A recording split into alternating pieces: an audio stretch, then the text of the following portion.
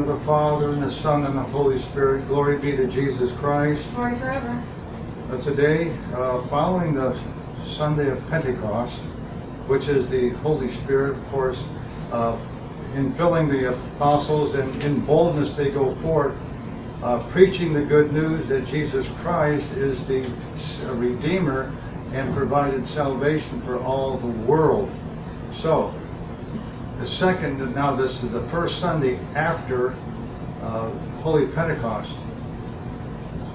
and it's called All Saints Day.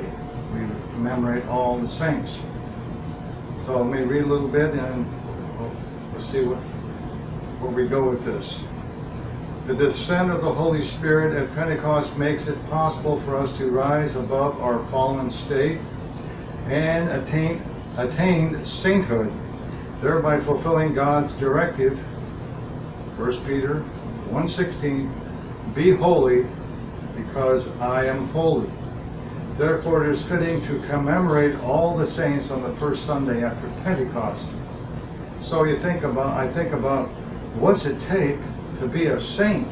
I mean, you think of these the saints that have gone before us, that have been canonized. Which one comes to mind is Saint Paisios of Athos. Very humble man, very full of the Holy Spirit, like Saint Seraphim of Serral, the same thing.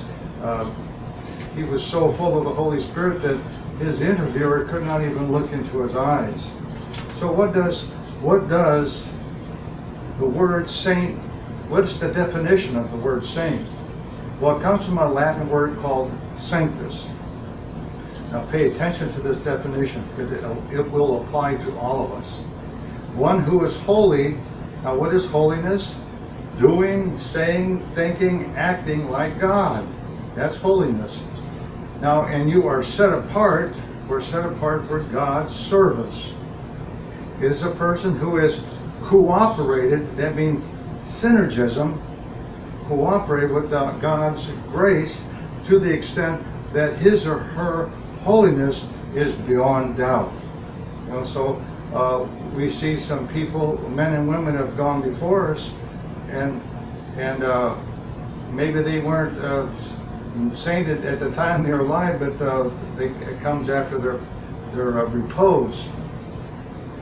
So the question is today, how do we become saints? I think that's a good question to ask, because we're not going to live in these bodies forever. We're passing through, and while we're alive, we have time to work out our salvation, as the Scriptures teach us, with fear and trembling. So how do we become saints? Another question: how do we live by faith to become saints? Remember, faith is pleasing unto the Lord, but fear is not.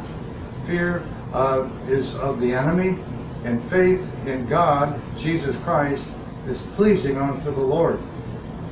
So living by faith, we see that definition in Hebrews. It is the persistent willingness to receive the gift of God Himself in Jesus Christ and receive that divine grace. We read in John 17 that Jesus several times said that the world would believe that the Father sent Him. And so everything boils down to, what are you going to do about Jesus Christ? You can't ignore that. He has made such a profound movement in history that they split BC from AD. So what are you going to do with Christ? What are you going to do when you stand before a holy Christ and He says, are you going in or out? Are you going to go into the abyss, or are you going to be let into heaven?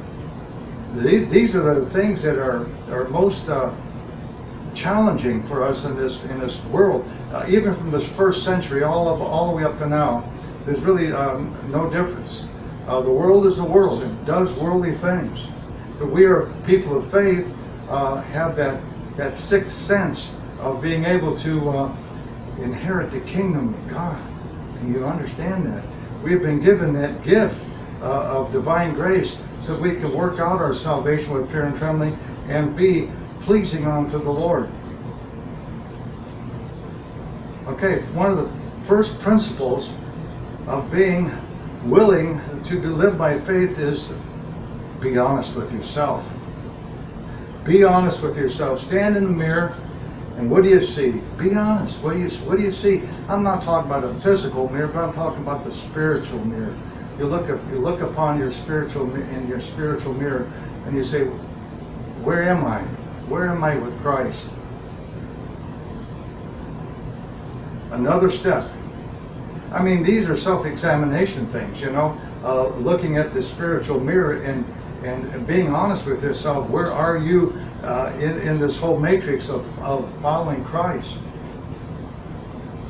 Another step is the willingness to be to live by faith, that we need to strive to live by the second principle that I'm talking about, is having a teachable spirit. We don't know it all. And I know people that think they know it all, and they don't. They come up short. But we have to be teachable. We have to, as the Holy Spirit is the teacher and lead us into all truth, that we need to be in agreement with the Holy Spirit, as the saints were. Okay, as the saints were agreeable, to be teachable. Because if you're not teachable, there's pride. And if you have pride, that turns God off. But if you're humble, that's good. If you're teachable and are humble of heart, that's good. Another way of obtaining sainthood is attend the divine services. The church has given us these divine services as tools to help us inherit salvation. Now, if you don't want to be in church, well, then you're not going to want to be in heaven. If you don't want to be in liturgy, worshiping the Lord Jesus Christ, then you're going to have a real problem in heaven, because that's what's going on all the time in heaven, is the worship of the Lord Jesus Christ. The tools that the church has given us is we call the sacraments. In the Greek, we call it the mysterion. It's a mystery. We cannot, in our finite mind, describe or try and understand the mysterion of the church. It is something that we receive by faith. All the sacraments are very important. Some are only given once. But like confession, repentance is a repetitive. You repeat that sacrament of confession, repentance. And why? To prepare yourself for the sacrament of sacraments, the Holy Eucharist.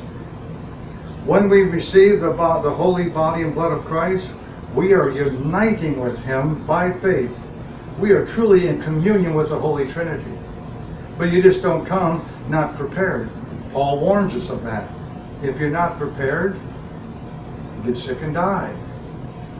It goes back to 1 Peter 1:16. Be holy, for I am holy. And that's how you work it out, is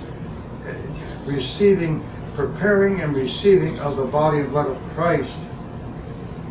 So what would be the marks of sainthood? Holiness, what I said at the beginning, thinking, saying, doing, like what the Lord is saying, thinking, and doing. That's a simplistic definition of holiness. I don't want to get real theological here, but that is a real simplistic way. Humility. You cannot be a saint without humility. And all the saints have shown thanksgiving. So we got holiness, and always I think about St. Paisios. Holiness is humility, is thanksgiving, and doing the commandments of Christ. With doing the commandments of Christ, which are many. You know, what are some of the commandments of Christ? Is love one another. Another commandment of Christ is feed the hungry. Another commandment of Christ is clothe the naked. Visit those in prison. Those are the commandments of Christ. Do you want to be a sheep or you want to be a goat? We know what happens to the goats. They're cast out. But the sheep get to come into heaven. I close with this. Another mark of sainthood is in Galatians chapter 5, verses 22 and 23. It talks about the fruit of the Holy Spirit. So if last week we celebrated the Holy Spirit coming upon the apostles, and today we celebrate all saints, you'd think that they had fruit from the Holy Spirit. Love, joy, peace, long-suffering, gentleness, goodness, faith, meekness, and temperance. Against such there is no law. So you think about, as I read that list of those items, those things have to be increasing within us. Do we love? Do we truly love like the Lord loved? A self-sacrificing love. Do we have peace from heaven, or are we trying to get the peace from the world, which is not going to happen? Because Jesus said, I'll give you peace that the world cannot understand. Patience, long-suffering, having patience. That's tough. It's tough having patience. In gentleness, being gentle with one another. Goodness. And one of the high points is faith. Without faith you cannot please God. Meekness. You know, remember I said humility is something God looks in a person. He looks for the meekness. And then of course the temperance.